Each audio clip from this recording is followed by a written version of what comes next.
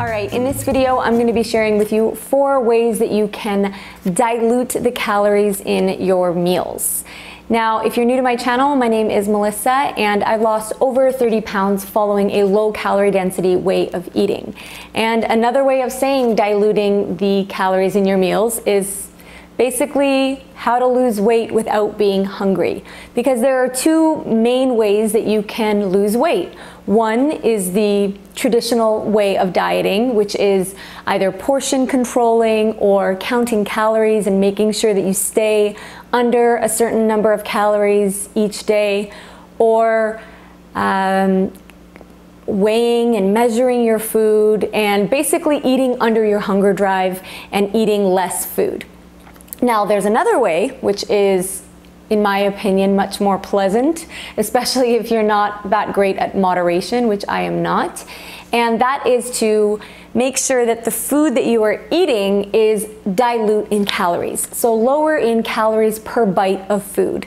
And this way of eating is great for someone who is not wanting to count calories, not wanting to restrict the amount of food that they're eating. If you find that you have a big appetite and you like to eat big plates of food, like I do, then this might be helpful for you.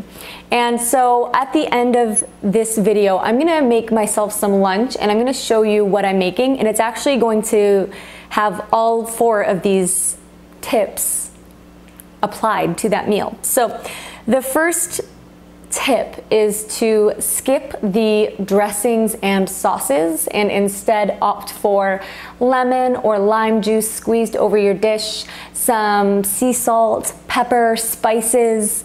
This is something that I think is really key, because oftentimes it's not the food itself that you're eating that is so rich in calories. It can be what you're adding on top of it. Think of a baked potato. A baked potato itself is only about 350 calories per pound. But what do people add to baked potatoes?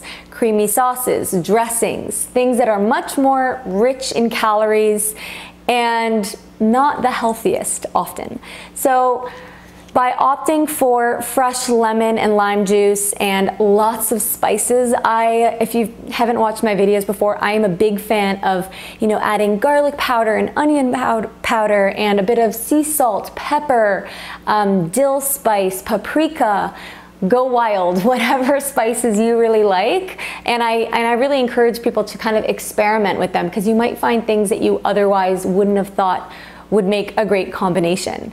And something else that I started doing is adding liquid smoke to my meals. And liquid smoke is essentially calorie-free or very, very low in calories, but it has a hickory scent, a hickory flavor to it, and it just adds a really nice smoky taste if you like that.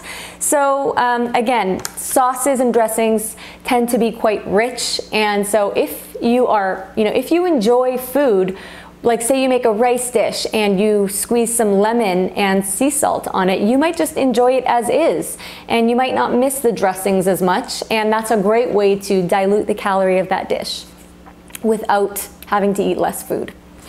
Number 2 is to add greens. Now, I share many ways to do this in my other videos, but greens, like dark leafy greens like spinach and kale and mixed salad greens, are very, very, very low in calories per bite. They're like 100-ish calories per pound. So super, super low. And what you're doing every time you add a big handful of dark leafy greens to your smoothie or your dips that you're gonna blend all up, or maybe to your soup, what that does is you're diluting the calorie density of the overall dish. And if you do this often enough, it really does make a difference. It helps keep you full because you're adding bulk to the meal without adding a lot of calories per bite.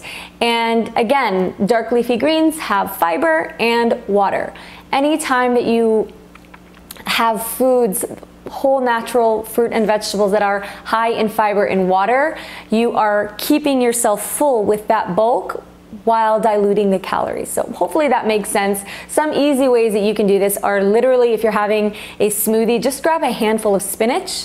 It's less strong tasting than adding kale to your smoothie, which could kind of make it a bit bitter. So if you don't really want to have the taste of the greens, but you want to have them in there, then I recommend a handful of baby spinach. And you can mix that in with bananas and pineapple and mango and berries, and it's super yummy and you really don't even notice that it's there. Also, you can, as I said, add them to dips. This is something I'm a big fan of. So I have a recipe video where I show you my no oil fries with a black bean dip, and you just add a handful of spinach, or even if you just have a box of organic salad, just grab a handful of that, throw it in the blender with your chickpeas or your black beans or your lentils, blend it all up with your favorite spices and some lemon or lime juice. And again, you don't even really taste that it's there, but it has diluted the overall calorie density of that dip.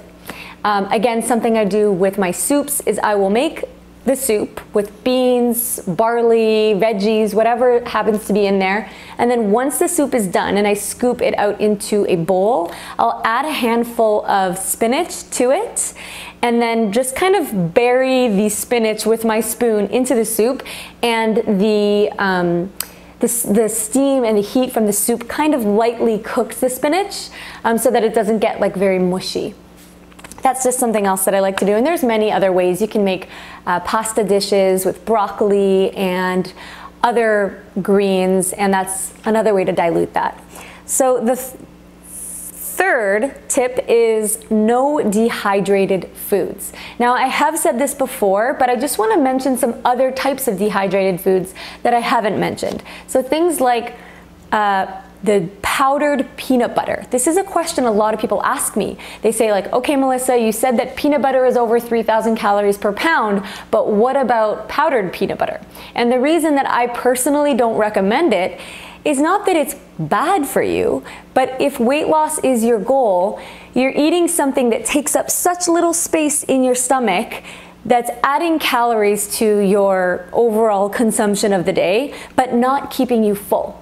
Anytime a food is dehydrated, the water is removed, and the water is part of what keeps you full. So there's a big difference in the calorie density of grapes versus raisins, or sun-dried tomatoes versus eating whole, fresh Roma tomatoes.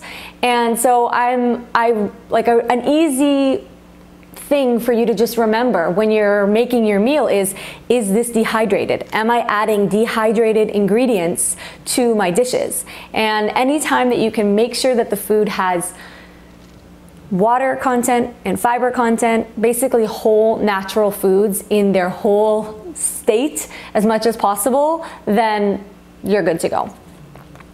And number 4 is this is a specific tip and I guess strategy if you're on your last 10 pounds, or if you're struggling losing the last little bit of weight, and this is something that many people message me on Instagram about or send me emails about, saying like, Melissa, this worked amazingly, I can't believe I'm able to eat this much and not have to be hungry, and not calorie count, and you know, I've still lost all this weight, but I can't seem to lose the last 10 or 15 pounds, or I've plateaued.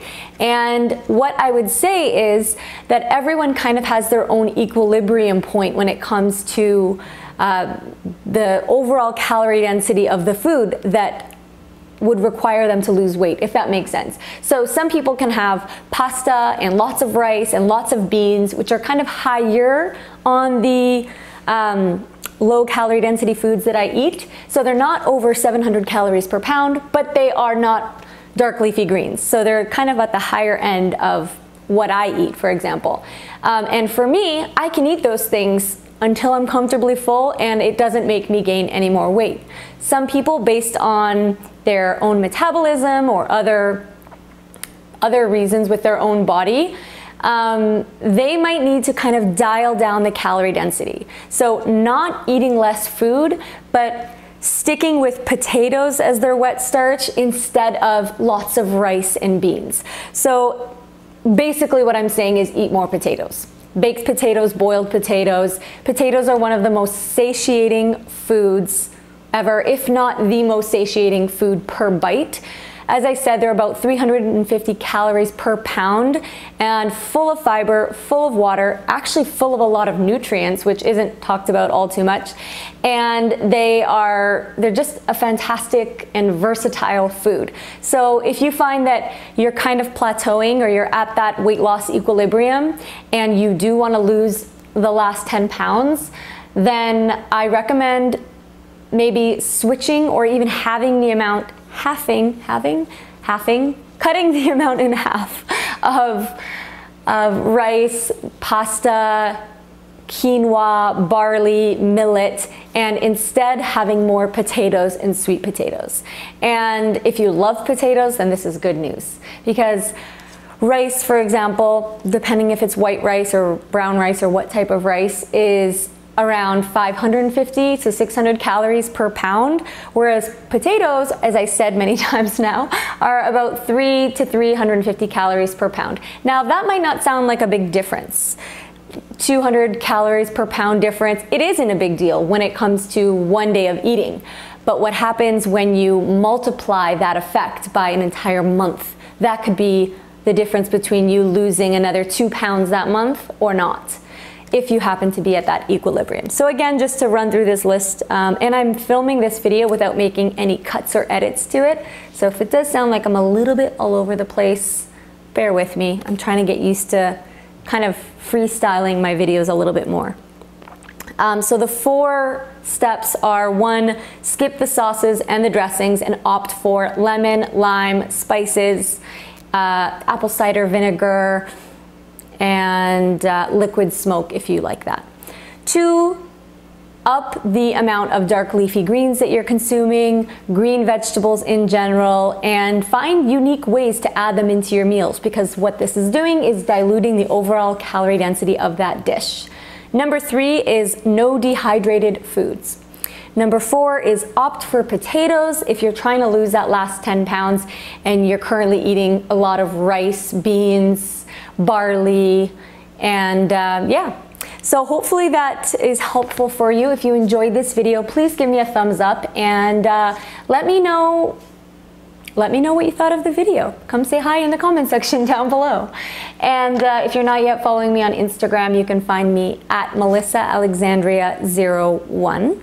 Come say hi over there as well. I'm currently doing a 30-day 5 a.m. challenge, so come over and help keep me accountable. I show the time that I woke up every single morning on my Instagram stories to keep me accountable and try to get me back into that habit that I really, really want to have, that early morning riser, because it just makes me feel my best. And all right, I'm gonna go ahead and make some lunch. I will show you what I'm having, and I'll see you next time. Bye. All right, so here's everything that is going to go into my lunch. If you want to try recreating this meal or something similar, you can take a screenshot of this so you have all of the ingredients in one photo. And so basically what I'm going to do is I'm going to take a big handful of dark leafy greens. I'm going to slice up the 2 Roma tomatoes, and I am going to cook on the stovetop the potatoes and onion. And then I'm going to warm up some of the corn on another little pan on the stovetop as well. And this is all the seasoning that I'm using. We've got garlic powder, onion powder, paprika, dill, lime juice, and a little bit of liquid smoke, and some sea salt as well. So this is a very typical meal that I eat, and I recommend it because it's very filling and it's got a little bit of lots of good things. All right, so I've let the potato and onion mixture cool a little bit, and same with the corn, but I'm just gonna mix them together in this big mixing bowl so that I can season them and just get all the flavor all over everything. So I've got the lime juice, and I'm not measuring, I'm just putting a bit of a splash in there. Same with the liquid smoke.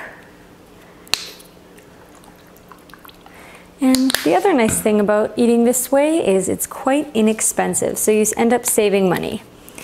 Got salt, adding some salt in, and We're gonna add in our garlic powder, onion powder, and now I'm just adding in all of these spices.